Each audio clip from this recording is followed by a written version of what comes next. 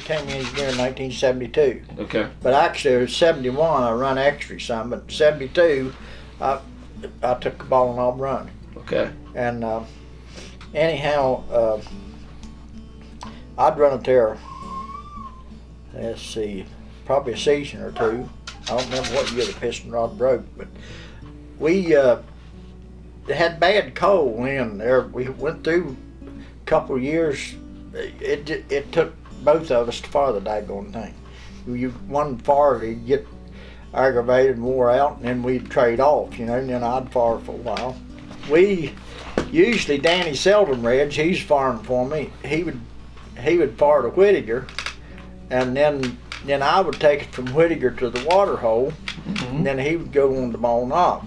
Well, we traded off and got up there at Milepost 6, where the overlook is. It just pulled up around that curve, and that's pretty hard to pull. We just had one engine, and then you go out there, and about the time you go through that cut, it flattens off out there, and boy, we just pulled up around there and turned out across that flat, and more just like sound like the whole side of the engine flew off. And I jumped and smacked the air on, and we stopped and got out, and where the key goes through the piston rod, and right at the top edge of that there key, that's where that piston broke off and went up and slammed into the head and busted the head in 5 pieces. But if it had happened just back about 100 yards further when we was pulling in that curve, because you pull about wide open there up till you tip through that there dip there, it blowed the piston clear out of it. I heard Todd Galford tell about one time he blowed one out of number 1 and said he bet that piston went 50 or 60 feet right in the air. Said it was right in the heart of the hall. Said it just come out and blowed the head off and throwed the shield right back over the cab, and the piston went on up in there and come down in the swamp.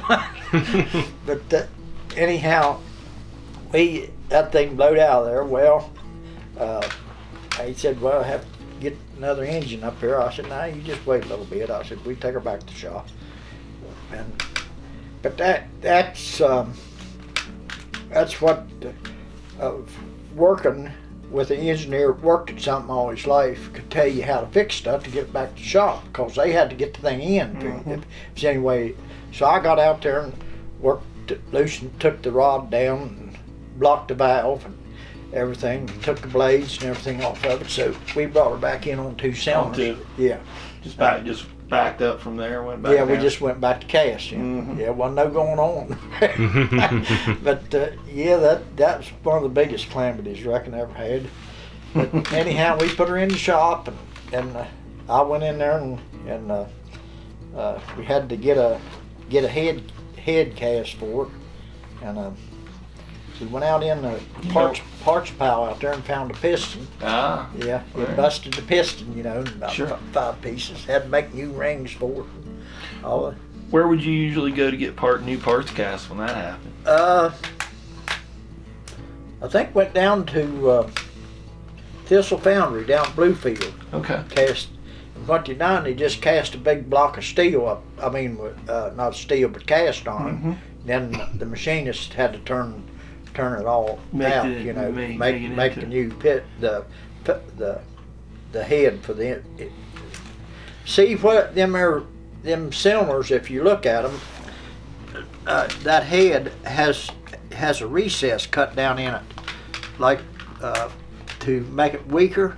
So if this happens, instead of blowing the studs out of the cylinders, he'll just blow the head off too, you know. And but it didn't. Just where it happened, the engine wasn't pulling hard enough to blow the piston out of it. It just went up there and busted the head in 5 pieces, reared the studs back a little bit. Like out there, we had to put new studs in it, everything. And, I have another one that came from the 5. Since we're on that subject of calamity and events that happen, this one is sounding interesting too. Diversion cone. On the stack, the arms that hold the cone apparently got ate away to the point of where they weren't there anymore, and cone fell down into the stack. I don't remember just exactly happened like that. Now he might be thinking about that Heisler. Well, it could have been Heisler. But that cone did happen to all of them. Them legs would eat off, and the cone would drop over sideways, and it'd make the engine smoke, and it wouldn't steam as good. But that Heisler, one time you have a inner pipe that comes up from your, then your cone mounts on that. Yep. Well, that thing eat off down right down to stack base, and fell over like that in there. And it was a fan trip, and we went up there to, well, coming up out of Cass, it wouldn't steam right. And from about the upper crossing on, and then the smoke got to going out stacked wrong. So we got up there and looked down in there, and that was, we seen the problem. So we thought if we'd pry that thing up out of there and just throw it outside the track, you know, and then of course the outside part of the stack was still there. And you know that thing wouldn't do nothing. You take out with it, and time you got from here, just across the road over the steam, it just started going down, wouldn't steam at all. So we went up into Gum Field. It was some fan trip. We got up there about the gravel pile. That's about halfway up the straight there. Done a couple run-bys for him, so he just went back to town then. Wasn't no going on. And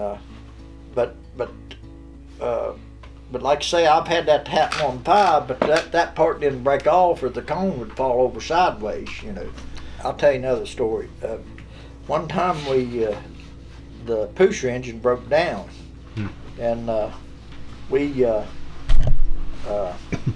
went up to, we just got out of Cass a little ways, and I can't remember what happened to it, but anyhow, they put them all on one cars, we left there, and boy, I'm telling you, like up there below Whittaker, just right in the corner, and I believe the Blue Jay lit on, she stopped, and up over there, and then we got on up, and then we got up there, left up out of the water hole, and then up there at milepost 8, was a hump right there. It was right down, right in the corner, and laying right on the pop again. We got hit ball knob grade, and went up there, the first time went up there and got up there, if I could have went first from here that wall further, it went on. And that daggone thing slipped on me, flew up. And just the minute it slipped, was going so slow, it stopped. I mean, it just, you count the puffs, you know. So we dropped back down the hill, and there was a rock up there about that big, just looked like a river rock laying out of the bank. And if it ever went to that rock, it'd go on. Well, went back down, come back up again. It didn't go 2 foot further than it did when that thing slipped, but that time she just stalled out. And look, there was a rock about first from here, that there chair right there. So Gerald Castle, he was conductor, but that was before we had radios in the engine. And I told that front brakeman come back, and I see him out there, and I told Gerald, I said, just well, that's how I'm off. I said, he ain't gonna go up there, ain't no use to go back down there again. He'll come right back here, same place, and stop. And so he let about 50 people off. Went back down, and the old thing just come up, marched straight on up to the top. 50 people. And but they all thought it was part of the show. A lot of them. Nice. So, yeah, that was one of my most memorable times. That happened, well, a couple times, but that I only stalled out with it that one time. That where it didn't, it had just too much on her.